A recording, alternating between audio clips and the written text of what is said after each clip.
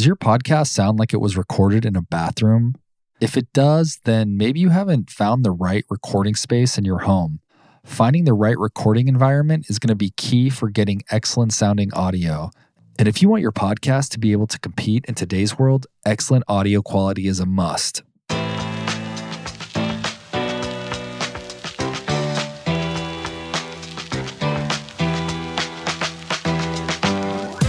What up, guys, and welcome to Clipped, a show designed to help you become a better, more efficient podcaster. My name is Eric. I'm your host and founder of the Podcast Haven. In this episode, I'm going to be talking about finding the best recording environment for your podcast.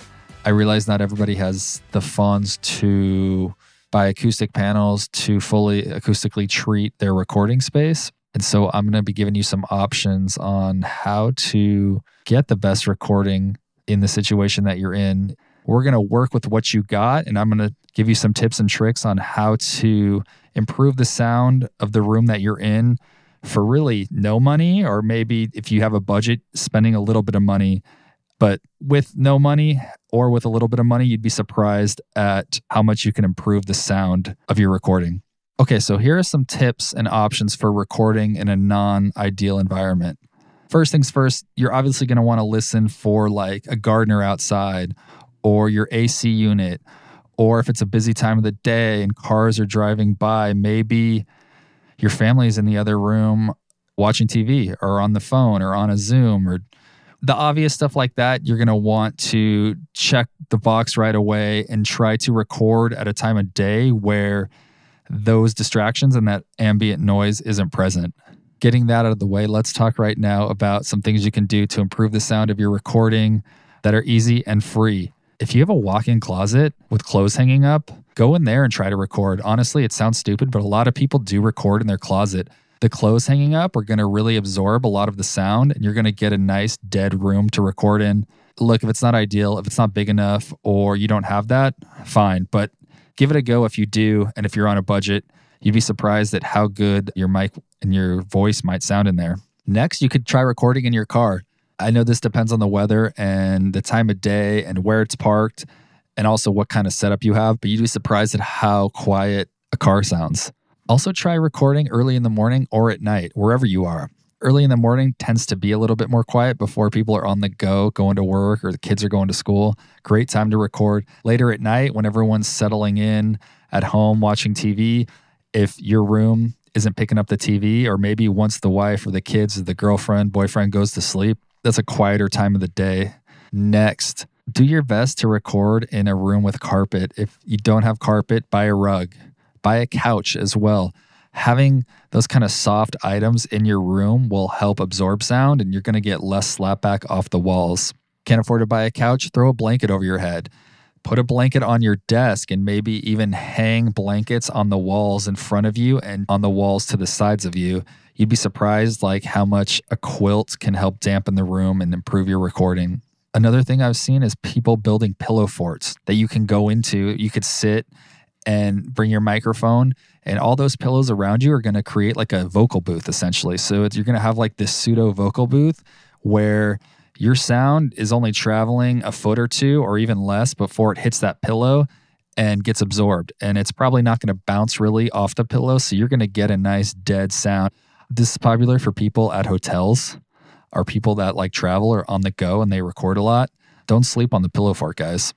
You're also going to want to have proper microphone technique. Me recording this right now, I'm literally on the microphone. My mouth is almost touching the mic capsule, the windscreen. Learn about your mic, whatever kind of mic you have. More than likely, you're going to want to get really close to it. And on another note, you're going to want to use a dynamic cardioid microphone. I talked about this in the last episode, but these are the ideal mics for podcasting. They do a great job at only picking up your mouth, your voice right in front of them and rejecting a lot of ambient room tone and slapback. You're just going to get that nice close-up sound.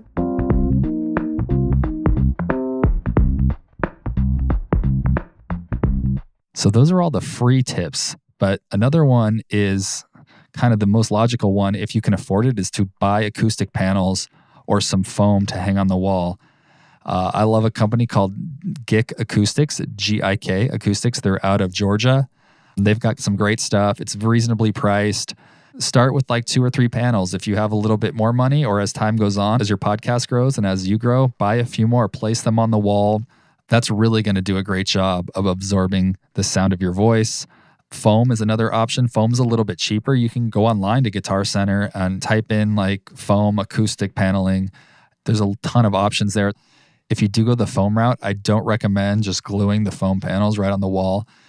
Here's a pro tip. You go to like Michael's or Hobby Lobby or your local arts and crafts store, buy some poster board, and then glue the foam panels to the poster board. And then you can just tack the poster board onto your wall. The foam's going to be super light, so a tack will hold it up.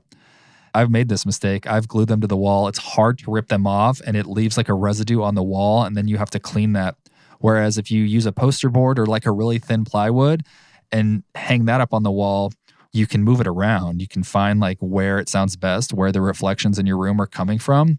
Gluing them on the wall ruins the foam. So if you move or you want to change the location, it's a pain in the ass, and you're going to have to buy new foam. When you rip it, it's going to come apart. So don't do that.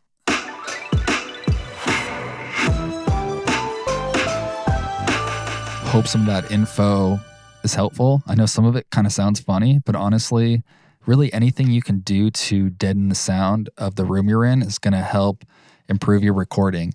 Getting a clean recording going in is going to make your editing and mixing much easier. There's a phrase that people use in audio, shit in, shit out. Basically, like if it sounds like shit on the way in, it's going to sound like shit even when it's edited, even when it's mixed. You want a clean sound going in. It's going to make your job easier.